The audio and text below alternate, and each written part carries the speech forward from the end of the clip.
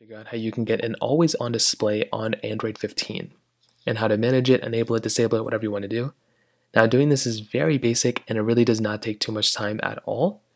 So the very first thing you're going to want to do is you want to go and hop inside of your settings application. So come right into settings and you'll find settings just like this. And what we can do, we have a couple things. We can make our way over into our display options, or we can click on search settings up here. So you can make your way over into your settings like this.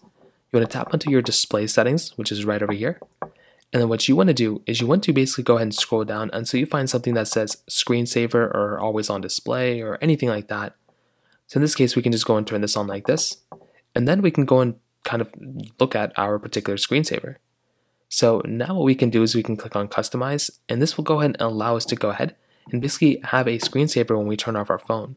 So you can kind of, once again, specify whichever way you want to. So now what you want to do is you can go ahead and once this is on, you can turn on your phone. And when you turn it off, you should be able to see that the always on display does actually kind of configure on, but it depends on how you have it set up. So you can go ahead and have it enabled like this, which is actually pretty cool. You can get a preview of what it looks like. And as long as it's enabled, you can kind of see what it looks like here. Now this is one option. Now another option you have is also just the standard, always on display. So you have that option as well. But those are kind of the main ways to go and do it for the most part. If you have any other thoughts or questions, let me know in the comment section below. Hit the like button, that would mean so much, but definitely hit that subscribe button. More importantly than everything else, I love every single one of you guys. Hopefully I'll catch you guys in the next video. Peace out till then.